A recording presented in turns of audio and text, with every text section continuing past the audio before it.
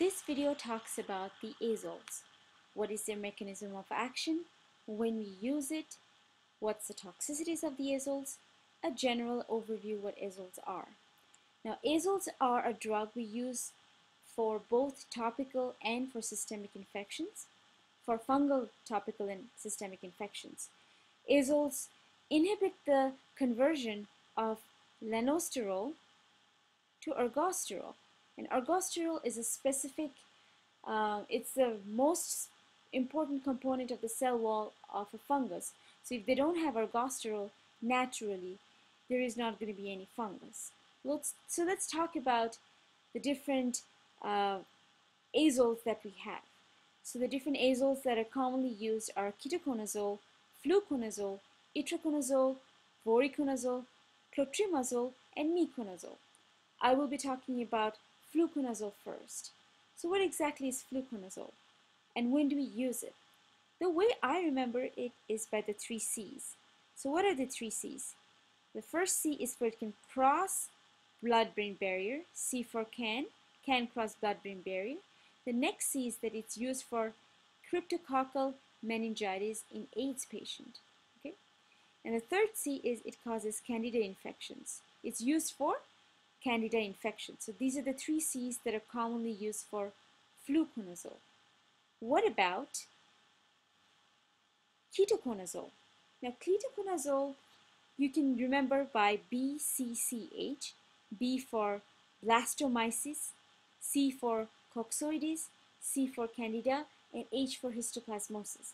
Now these are the fungus which often causes systemic infections. And for systemic infections, we're going to use ketoconazole. Okay? Now, what about clotrimazole and miconazole? Clotrimazole and miconazole are topical fungal infections. So we use it for topical infections such as candida infections or candida vaginitis.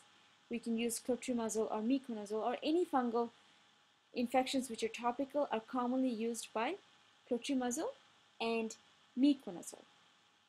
Now these are a general overview. Now what about itraconazole and voriconazole? Itraconazole and voriconazole are often used for aspergillosis. A specific toxicity for fluconazole which is not seen in other steroids is torsades. Okay? And I've already mentioned that clotrimazole and miconazole are used for topical infections. Now let's talk about the toxicities of the azoles. Now we know that azoles are P450 inhibitors. By the way, do you remember all the P450 inhibitors? The mnemonics is right here. It's magic, RAX. So let's see if we can remember them. M for macrolides,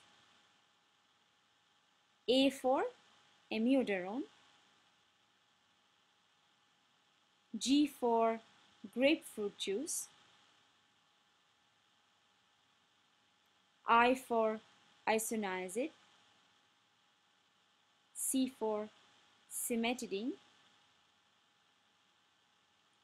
R for ritonavir, A for acute alcohol abuse,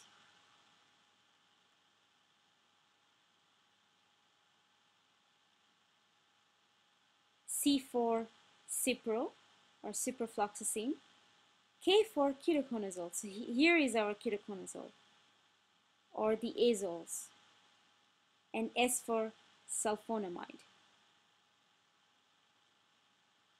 Do remember that in acute alcohol abuse, P450 is inhibited, but if you are chronically using alcohol, then it falls under, it's going to be, P450 is going to be induced, okay? So it's opposite if you use it chronic. It's only inhibited in acute alcohol abuse. Now, so these are the toxicities for all the P450 inhibitors, and azoles form right here. Azoles falls right under that category. Now let's talk about, now we can talk about what are the toxicities that are caused by azoles because it is a P450 inhibitor. Now some of the problems associated with P450 inhibition is that it's going to decrease liver metabolism because it's going to decrease the metabolism of P450. As a result, you're going to have liver toxicity. So this should not come to you as a surprise. At the same reason that it inhibits liver toxicity, it's also going to cause gynecomastia. And can you think of why? Why do we have gynecomastia when we have P450 inhibition? That's because all the drugs and all the hormones that should be metabolized by the liver is not happening. As a result, they're staying in the system for a longer amount of time than they should. So in this case, testosterone, which should have been broken down much earlier, kind of keeps staying in our system, which gets converted to estrogen with the help of the enzyme aromatase. Okay, this increases the level of estrogen, which is going to cause gynecomastia. So here, gynecomastia is caused because of decreased inhibition. All right. Other associated symptoms are going to be fever and chills, which are also going to be seen in azole toxicity in general. But what is one of the specific toxicities of fluconazole? It's going to cause torsades. So there you go. That is my interpretation of the azoles.